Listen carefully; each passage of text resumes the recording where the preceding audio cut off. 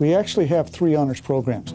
When we organized our 150-hour program back in 2003, the PPA was the program. In 2005, we created what is now the Programs Office. As part of that, we created a advisory board, both on the board level, that is the partners and heads of companies, and at the recruiter level for the program office itself. And we started getting input as far as what they were looking for.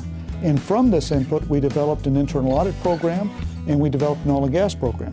Now, as we talk about accounting, we're talking about the language of business. And that's what really makes an accounting degree. It's a skill set. But when you talk about going from the accounting BBA into the master's, you're talking about decoding the language of business. So what we teach you as a master's level, and you have a number of choices. You can go audit, you can audit or financial. You can go tax, advanced internal audit, or risk.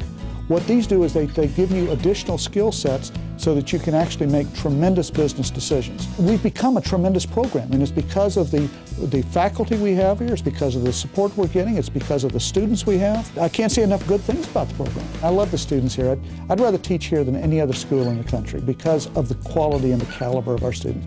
They want an education, they want to be here. If asked what you should do for your careers, my suggestion is really simple. Pick a skill set that will help you achieve your avocation. I want you to have as much fun in your avocation, in your vocation, as I have in mine. And if it is business, the language of business is the way to go. Take the time to do it right. Yes, you're going to pay a price. Yes, the courses are hard. But in the end, they're going to open up enormous opportunities for you. I'm Michael Newman, and I'm proud of UH Bauer. Go Cougs!